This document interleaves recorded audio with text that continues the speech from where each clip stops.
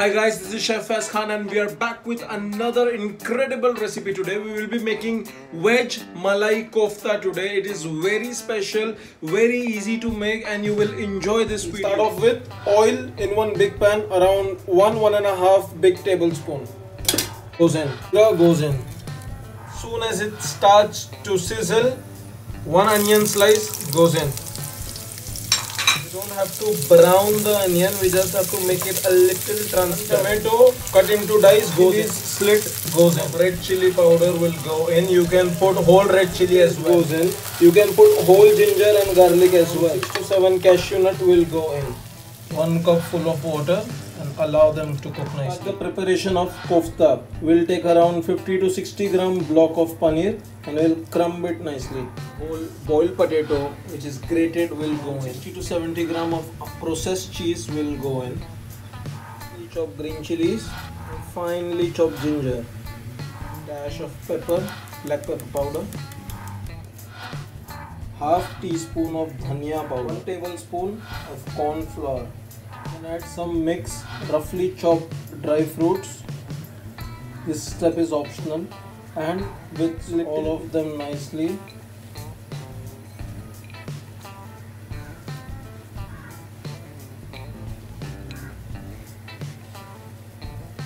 Water is starting to dry.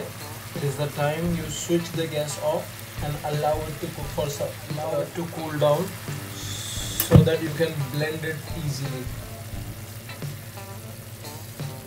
Make your hand wet. Pull the stuffing out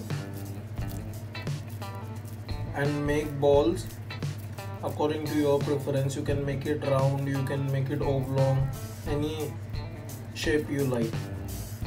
Take a shallow pan and we'll pour in oil to deep fry.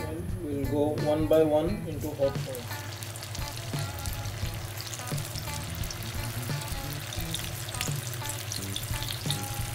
If you have little time, you can, after making these balls, you can put it into refrigerator as well so that it forms up a little more.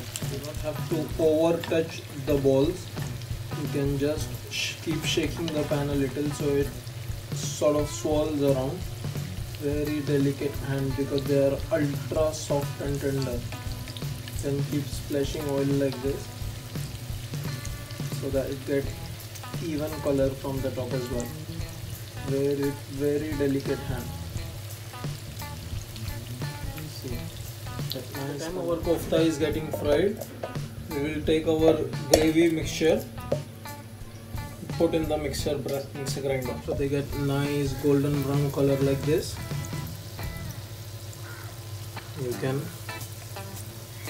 drain all the excess oil and take them. Blend this masala nicely into a nice homogeneous paste. We will strain out the gravy into the pan. Gravy out of it. We'll put in around 100 gram of fresh cream, salt, sugar just to enhance all the flavor, final consistency that we are looking for. Thick. Now to plate. Always remember, never put your kofta into the gravy because there are high chances of it to break. Always put the kofta first on the plate and start putting the gravy from the side.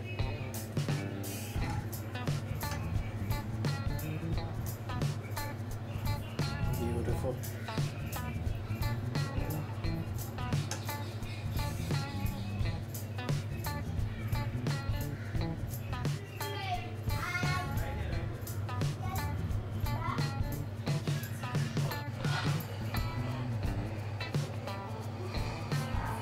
The recipe for today, it is vegetarian malai kofta and it is finger licking good. I'm trying you, this is the one recipe which you are looking out for if you are a vegetarian. It's a vegetarian delight. Hope all are keeping well.